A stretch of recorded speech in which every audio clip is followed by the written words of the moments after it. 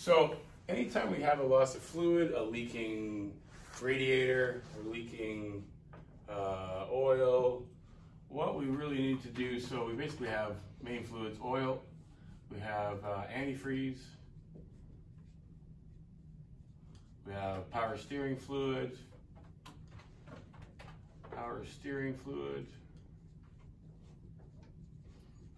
we have on hydraulic fluids, brake fluid.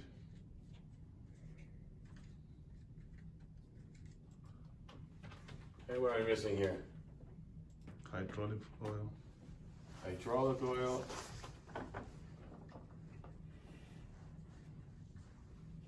What else do we have there? I think those are the main ones. So anytime we have a leak, if we have a leak, the question really becomes a little bit of how much are we leaking? So how much? Are we going through 10 liters a week?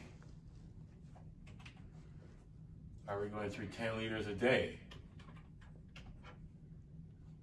This is the question to ask for our next step.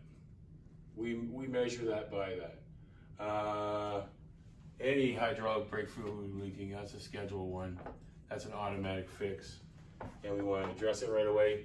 Usually a brake fluid will probably be coming from either a leak from a reservoir to a suction or feeding our pump.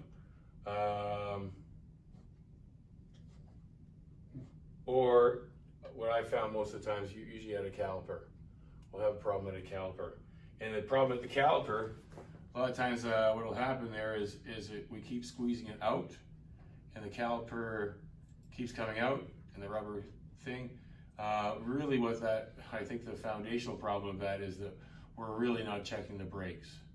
So for us to make sure that this doesn't happen, really we've got to be doing checking the status of the brake pad and replacing when it's needed.